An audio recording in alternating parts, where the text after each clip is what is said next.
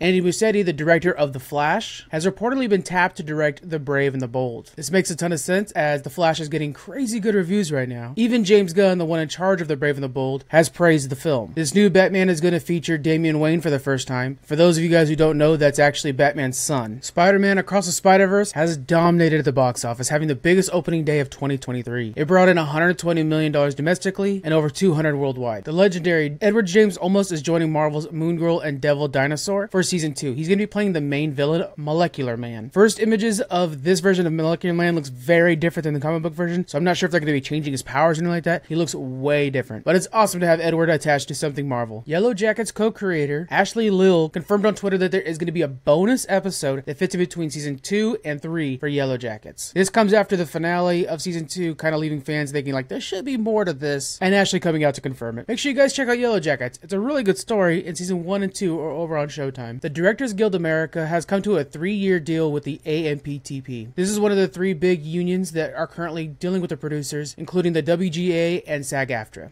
Obviously, the WGA is currently on strike, and SAG-AFTRA has already sought approval for a strike. Many of the WGA members took to social media to express their disappointment in DGA for accepting this deal. They see this as a way to undermine them in their efforts. This is exactly what happened in 2007 and 2008 during that strike. There's a lot going into this. Again, I'm just giving you the broad strokes, but I linked to a lot of really good resources on our website. Miyazaki's final film, called How Do You Live, is set to release in Japan July 14th. Obviously, Miyazaki's had an incredible career, and Studio Ghibli is a household name now. What's impressive about this film on its own is the fact that they're doing no marketing for it. You will not see any additional images outside of this one I'm showing you now, or trailers before the release of the film. Toshio Suzuki, the lead producer for Studio Ghibli, expressed in interviews that they want to enhance the movie-going experience and felt like marketing kind of ruined that experience for them. It makes a lot of sense when you think of Marvel, like we kind of know what the story is in a Marvel movie before we even go see it. It also helps that it's got Miyazaki's name attached to it because people will see it for that alone. But props to Studio Ghibli and the entire team for wanting to preserve that movie magic. Again, this will be out in theaters in Japan July 14th.